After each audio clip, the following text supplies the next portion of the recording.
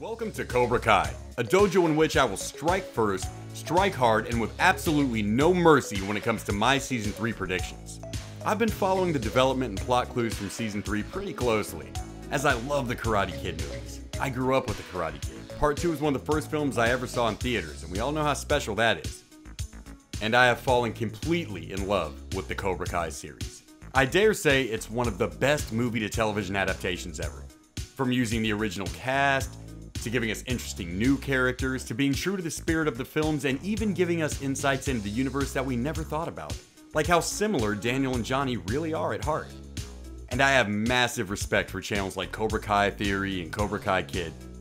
But with all the speculation about Season 3 and how they're going to continue, there's one Season 3 plot prediction which to me is the most logical that nobody's thought of yet. They've touched on a couple of these things, and if they did hit it, sorry, I missed that video, guys. But let's get into what I think will happen in Season 3 of Cobra Kai. When we left off in Season 2, everything was in shambles. It was a very dark ending, similar to films like The Empire Strikes Back, where the bad guys had seemingly won. Sam LaRusso is in the hospital. Daniel's wife has absolutely put her foot down. No more karate. And Johnny, having lost his dojo, the woman he was interested in, and having his most loyal student paralyzed, seems to have given up. In fact, the last thing we see in Season 2 is Allie with an eye sending Johnny a Facebook friend request as he ditches his Cobra Kai challenger and walks away alone. Now it's at this point that we should remember Chekhov's gun, which is a dramatic principle that states that every element in a story must be necessary, and irrelevant elements should be removed. If there's a loaded gun in the room, in a movie or story, it's going to be used. So we're going to use some relatively easily missed details from the series so far, but trust me guys, it's all relevant to a writer. So it's pretty obvious Allie's going to come back. Allie with an eye, as we've learned, is now a pediatric surgeon, so it doesn't take a real genius to figure out what her role is going to be. Possibly referring someone, or more than likely being the surgeon that will help heal Miguel and get him back on his feet. So what else do we know about Season 3? Daniel's going to Okinawa, probably to regain balance. But how, with his daughter recovering from her battle, and his wife refusing to let the family have anything else to do with karate? I highly doubt Daniel's wife will allow their daughter to accompany. I think she's going to remain here in the US and be integral to the story as it relates to the remaining Miyagi-Do students, even continuing to train with them in secret to counter the Cobra Kais who, as we left them, are now training under the cruel tutelage of John Kreese. But back to Daniel going to Okinawa. How's he going to talk his wife into letting him take a karate sabbatical with his daughter severely injured from a dojo feud that Daniel has been fanning the flames of? Well, she's not. They're going to separate. I don't believe they're going to divorce, but think about it. In the episode entitled The Power of Love, Daniel has just gotten back on her good side after nearly a full season of terrible consequences due to this feud. His wife has repeatedly made no secret about the fact that she is sick of this karate thing and Daniel refusing to give up his role in it. It's become kind of a running theme for the show. From Johnny showing up at their house and them having to give him a car, to the very end where Sam is now in the hospital. So Daniel goes to Okinawa, recently separated from his wife, possibly being told he can't even see his kids right now. He's broken. Robbie, his favorite student, has paralyzed another kid, so he's failed as a teacher. From his perspective, he's failed as a husband, and maybe most important of all to him, he's failed the spirit of Mr. Miyagi and the karate and philosophy that has been his entire foundation for his life. So he takes off for the last place he thinks he can find balance. The furthest place he's ever been from all the things we just mentioned. Okinawa.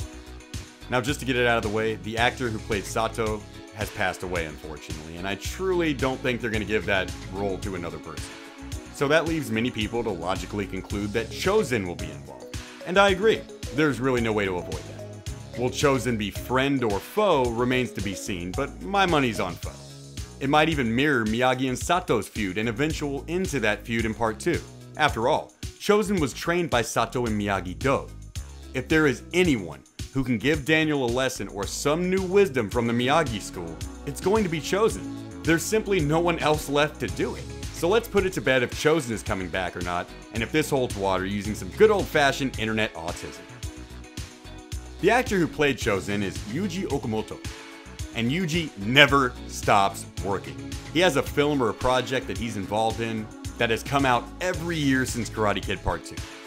In 2019, he completed filming on his latest film, Paper Tiger, which as of March 2020, according to IMDb, was in post-production, and outside of possibly some voice work, his work is done.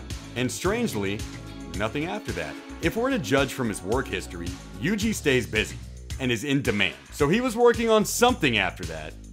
And as far as interviews and articles go, he's been strangely pretty silent. Yuji is coming back. The timing, the amazing work ethic, and the big gap in his filmography have convinced me of that. So Chozen's in. But there's one more huge player that nobody ever mentions in their Cobra Kai predictions for Season 3. Kumiko, played by Tamlin Tomita, who was actually born in Okinawa, so she's certainly familiar and able to travel there. Now if we look at her IMDb, she is as busy, if not busier, than Yuji, all the way through 2020. Picard filmed in 2018 through mid-2019, and she did some voice work for an episode of DuckTales and is just finishing up on a film called I Will Make You Mine, which completed in 2019 and was released in early 2020. This shows me she was also likely free and available in December 2019 when they traveled to shoot on location in Okinawa. And like Yuji, this is the only block of time she hasn't been working.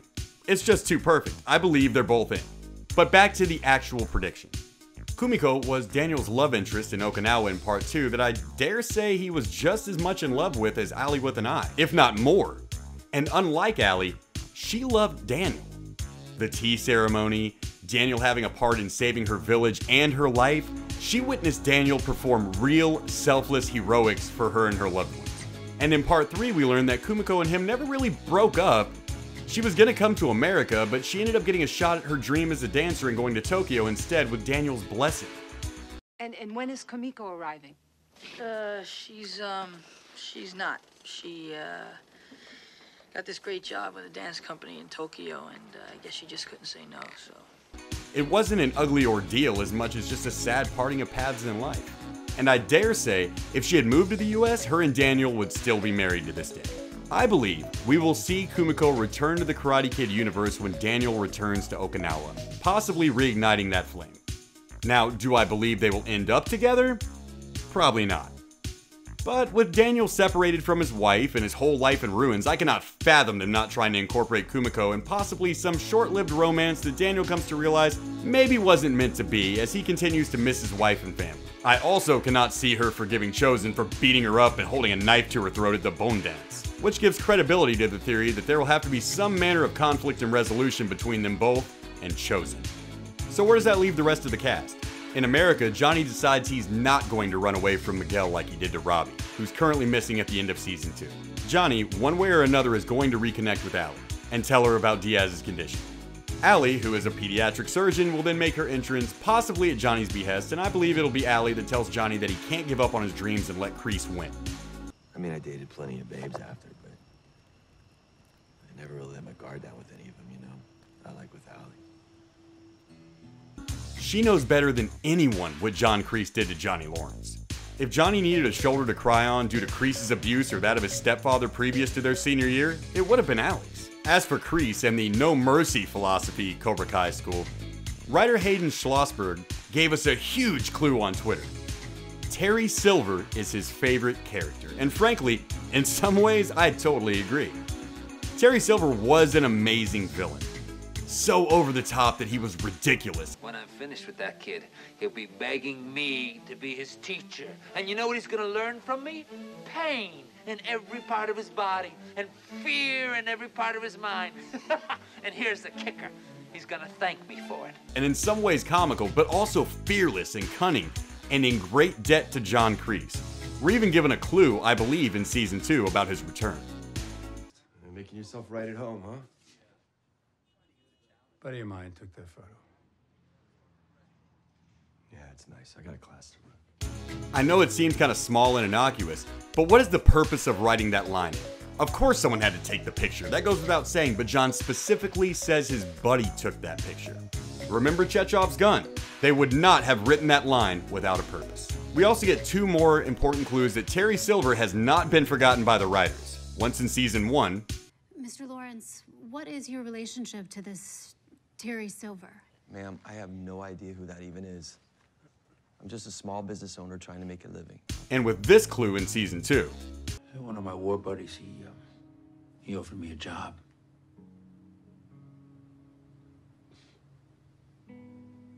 But I felt like it was a handout.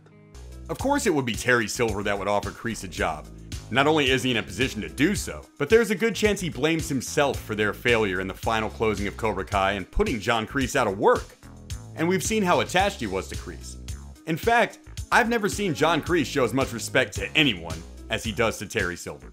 So Kreese turns him down for the job, possibly out of a deep inner shame for taking advantage of their friendship to carry out this revenge plan and failing. And this isn't surprising, as Kreese was ready to give him the keys and just walk in part 3. So it's reasonable to assume that the first person John Kreese would call and say Cobra Kai is back and get financial backing for commercials, dojos, and everything else would be Terry Silver. Now with Daniel and Miyagi-Do out of the way, what's really to stop him? Terry Silver is going to go to work evening the odds with the LaRussos. Johnny's biggest disadvantage versus Daniel in their feud wasn't his fighting ability. It was that he was poor and Daniel is rich. Daniel repeatedly used his influence and wealth to try and crush Johnny's dream of creating a new, better Cobra Kai. And I dare say Terry Silver was much more wealthy than Daniel becomes. Heck, Terry might even go after their home, their dealerships, make business moves to finish LaRusso off. Who's currently in Okinawa, leaving his business in the hands of his wife, who's not prepared to handle this enemy from the past, who has already proven he doesn't mind using his time and wealth for the purpose of revenge. And if John Kreese is still salty about the past, you better believe Terry Silver would be. Kreese has lost before, but Terry Silver was 10 times as arrogant as John Kreese, and he is not used to losing. He would never forget. Only Daniel, who hopefully will find balance and possibly some new training in Okinawa, along with Johnny, who will find his balance by helping Miguel rehabilitate and making peace with not only his current love interest, Miss Diaz, as well as possibly letting go of his flame for his high school sweetheart, Allie with an I. Together, we'll be able to rise to the challenge of the threat of what Terry Silver and Kreese are doing. Now, just like everyone else, I'll have to wait for Season 3 to air to find out how correct this theory is. But all the pieces are there for both Chozen and Kumiko to return, as well as having some heavy clues suggesting Terry Silver will be in as well. But what do you think? I would love to hear your Cobra Kai theories in the comments below.